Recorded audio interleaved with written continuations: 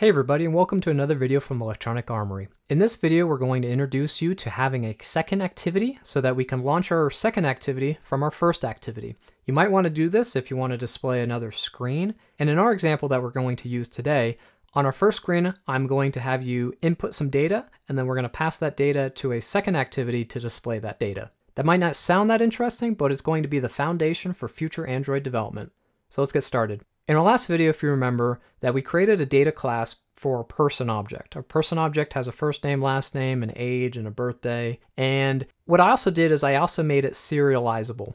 We want to make it serializable because we want to be able to make this data be passed between our first activity and our second activity. So make sure you have that keyword in your data class. And if you haven't watched our first video, that's okay. Just copy down the code that we have on the screen.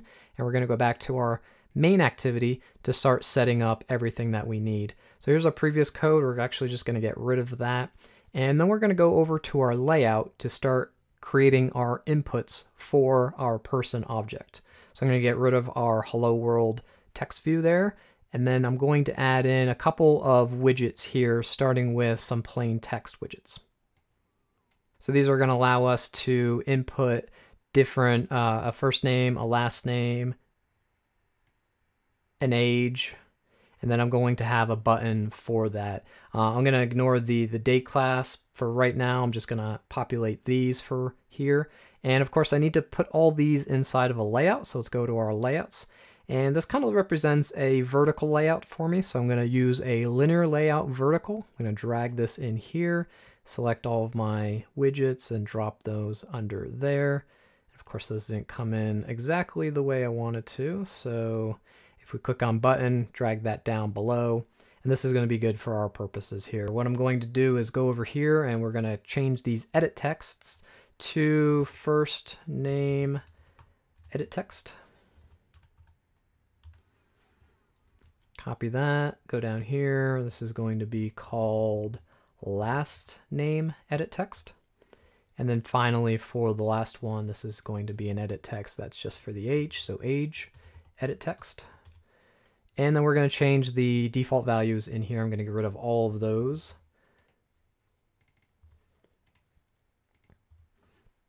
But I'm also going to put in some hints, and we're going to hard code these hints for today, but we're going to have first name here,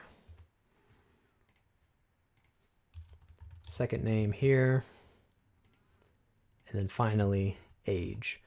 The other thing I'm going to do is, because these are plain text, the age, I just want a numeric value being placed in there. So when the age edit text is selected, we can go down to our input type here, and I'm going to uncheck text person name, which actually matches perfectly for what we had in those other two. That's just the default one. And I'm going to select number. You can do number signed if you need a negative value in there. Obviously, ages are not that way.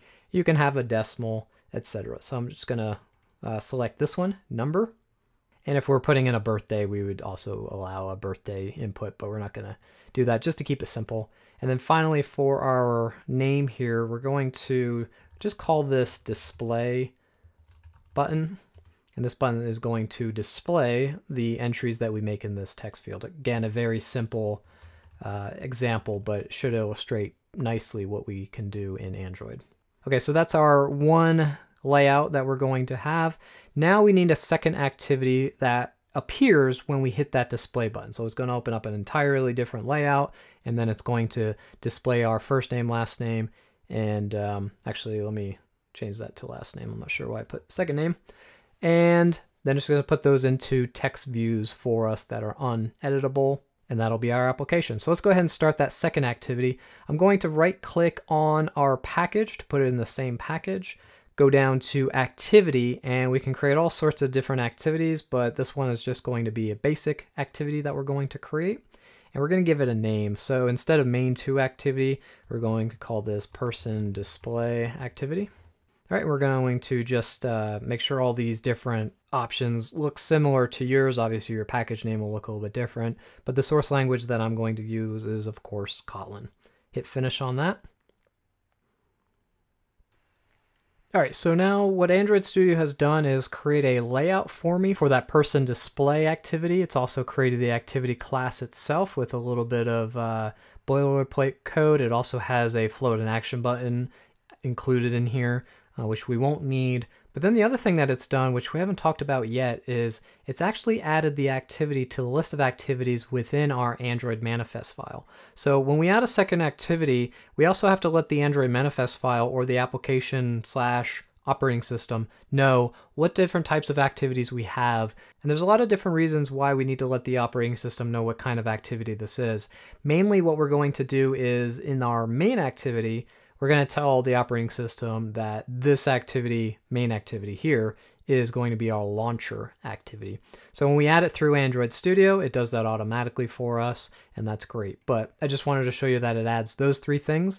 Again, the Android manifest entry, the person display activity, or our second activities class, and then finally the content person display. So in this one, we're going to have a couple text views on here that's going to display our first name, last name, and then our age. All right, so I'm gonna leave those texts just small here so we can go through this quickly. I'm going to add a linear vertical layout here. I'm gonna drag that in here and simply highlight these and drag them in. Okay, so for our first one, we're just gonna name this first name. Oops, and I don't wanna make capital letters. We're gonna use underscores instead of camel case. I'm going to copy that, I'm going to paste it in the ID, and of course change first name to last. And then finally, this is going to be our age text view. Okay, we can leave the defaults here because as soon as this gets loaded, we're going to populate this programmatically so you'll never see it. It's probably a good idea to put some placeholder there, but in the interest of time, we're just going to go ahead and capture our data from our button press. So we're going to get that button press immediately by getting the reference to our button. Okay, so that's how we get our reference to that button, if you remember, and then we're going to get a reference to our different fields for our first name, last name, and age. Make sure you select the edit text for our ID, and then I'm going to copy and paste these and change the names here for last. Make sure it's the edit text, and then for this one, it's just going to be age edit text. So now that we have references to our elements on our first activity, we're going to set a click listener on our button. So if we do button, set on click listener, and then when the button is pressed, what we're going to do is I'm going to create a person object.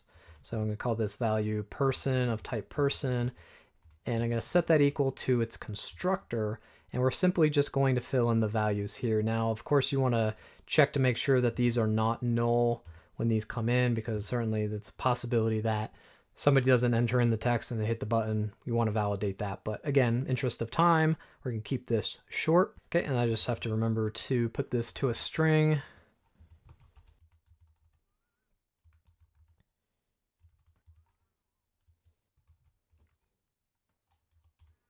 Okay, and then if you remember, our age is being input as a number. Now we're pretty sure that's going to be a number unless somebody copies and pastes in that, we can disable that, of course. But we want to make sure that that's a number that's coming in here. So we're being required to enter in an integer, so we have to make this an int.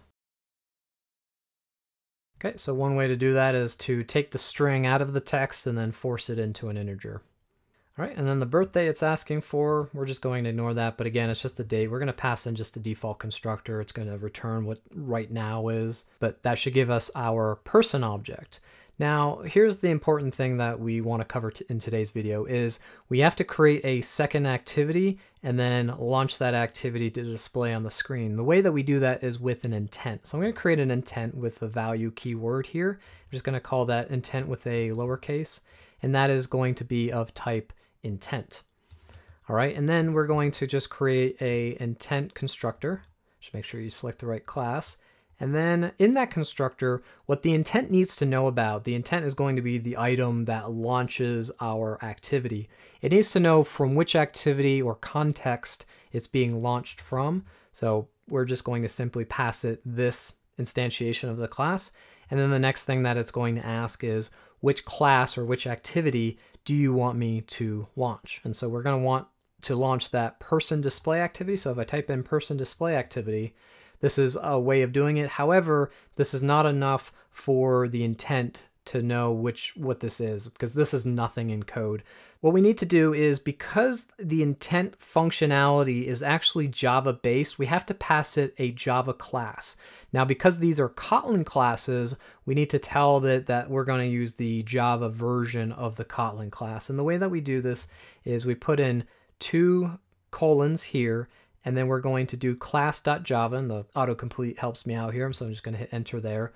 And so again, this is going to use the Java version of our Kotlin kind of under the hood to interact with the Java backend. That intent, this guy here, is actually being implemented in, because if you remember, Android is a Java-based language. A lot of it is written in Java, and so when you're interacting with its APIs, such as intent here, which is technically part of the app compact activity, which again is a Java class in itself, we have to kind of circumvent that and use this kind of bridge between the Java and the Kotlin worlds. Okay, so again, this is going to be which activity, the package context, or what activity is going to be launched from, and then which class that we want the intent to launch for us. So we're intending to launch our activity.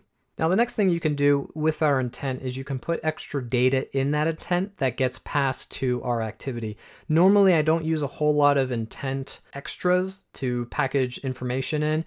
Usually, I'll pass in 1 or 2 pieces of information and then have that second activity go and fetch that from a data repository of something. We'll cover that in future videos, but for today, what we're going to do is in our intent, we're going to put extras, and you can see all the overloaded methods that we have for put extra. The one that we're interested in is because we want to pass in an entire Kotlin class. If we scroll down here, you can see that we can pass in strings or floats or integers. I want to pass in a serializable. So it's probably this one here. Yep, if I expand this out, you can see it, but I want to make sure that I'm able to pass in a serializable object. Obviously, this is overloaded, so I can just pass in the object. I don't need to necessarily select that one. But what the extra is, let me remove that. What the extra is a key value, kind of a dictionary or hash map of key value pairs. And so you give it a key, and we're going to say, we're just going to call this person. Now, normally you'd want to parameterize this and put it into a constant, but we're just going to pass this in. So here's our key, person, and then here's our object with all that data that we have from our edit texts here. All right, so once we create that intent, we want to start the activity with that intent. So we can start activity with intent and then simply pass in the intent to that. Let's save that, and I'm going to launch my emulator and just see what this does. Now, obviously, we're not pulling this information out of it. We're just going to make sure that it just works the way that it should. So we have our application launched here. Now we have to type in some stuff here because otherwise our application will crash based on how we're pulling those values out. So simply just type in here. And now you can see that we just have our simple input here. So I'm going to hit display. And of course it displays our second activity. Now the way that we get back to our first activity is simply hit that back button on Android. And that works automatically. We didn't have to add any code for that. All right, perfect. So this is working as expected. If you do experience a crash on that display, make sure that we have these fields filled out. Otherwise, it'll try to pull out the string and then try to convert it into an int or do whatever it needs to do. And those values will be null, and thus it'll crash. Okay, so again, we're passing that data into our intent via this line. We can have other intent extras here, such as, let's say, put extra, and then I can select any one of those. And let me get rid of that autocorrect or autocomplete for us. Some key, and then we can pass in literally anything that we want as long as it is in that list. All right, perfect. So the next thing we want to do is go into our person display activity, because we're going to want to pull that information out of the intent that's being passed into us that essentially launched and created this activity that we're in. So this is in our second activity, and I'm going to create a new person of type person. Okay, and I'm going to actually set this equal to the extras that were passed into me. And so the way that we get the extras out of the intent that created this activity, I'm going to type in intent dot get serializable extra. Now we have to be explicit with our gets and what those gets return. we can't just have an overloaded method because then you have type checking and it gets really messy. So we have to make sure that the object that we're getting out of our get is indeed the object that's being returned. So in this case, it's going to be a serializable object, which person is. So that's fine. And we just pass it the key, which the key was person. Okay. And then simply we just do as a person object. Obviously, you want to make sure that this item exists. It's not null. Maybe the first activity didn't pass it into us properly. So that's always a case. So check that as well. I'm just going to do some value. This is going to be, I believe it was an integer, and we're going to do the same thing to pull out that other value. So get int extra, and that one was just called some key, I believe. And if we go back to our main activity, you can see that this person and that's some key. So one reason why you want to actually extract this into a variable or a constant that you can access from anywhere. And that way I'm not having to remember what the string is here. And if this one comes up as null, we're going to have to put in a default value here. So I think the value that I passed in was 10. So let's just put 999 as our default value. You can see the Android Studio puts up a little reminder of what that parameter name is. And that's great. So we can even do a check to see like if it's equal to that 9999, something like that, then we know that this was null. Okay, so the next thing we're going to do is get a reference to our first name text view, and that's going to be of type text view.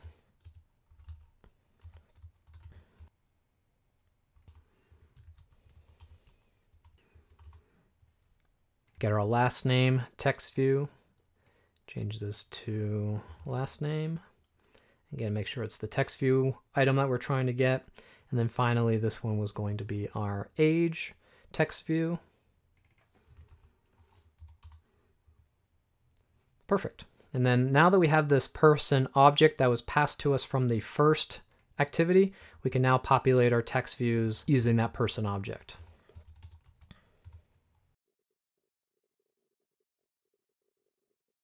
Age is an int, so we just have to make sure that goes to a string, and that should complete our display of our second activity via what was passed in to us from our first activity, again through that intent that was used to create that second activity through its extras. We call that the intent's extras, and so that's how we pull out that intent extra. And you can go back and see that how we put those intent. We create the intent, we tell it that we're going to launch some activity, this activity, from this context. And so then we pass in the activity that we want to create.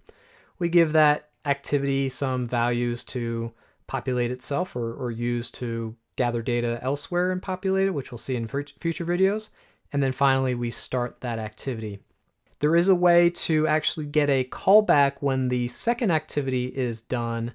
And the way that we do that is instead of start activity, we do start activity for result, and then we create another function as a callback so that when that second activity returns, it'll give us a confirmation or basically a response, whatever happened in that activity, whether it was an affirmative or negative. And that's one way of getting information back from the second activity. Again, we'll cover that in a future video. For right now, let's go ahead and run this and see if everything works. All right, so here is our application here. Of course, it says data classes because that was the previous application that we used from our last video, but we're going to type in our name using the tab key works. And let's say that we're 4 years old today, and I'm going to hit display. Again, that's going to create an intent. It's going to wrap up some extras in that intent, launch our second activity. Our second activity is going to unwrap those extras and then populate our text view in a very ugly manner, but it works. So I hope you found this video useful. If you'd like to see future videos like this on Kotlin development, Android development, iOS development, 3D game development, and more, make sure you subscribe to this channel. Give it a like if you want to see more Kotlin content. Share it amongst your friends if you think it'd be useful, and we'll see you in the next video. Thanks.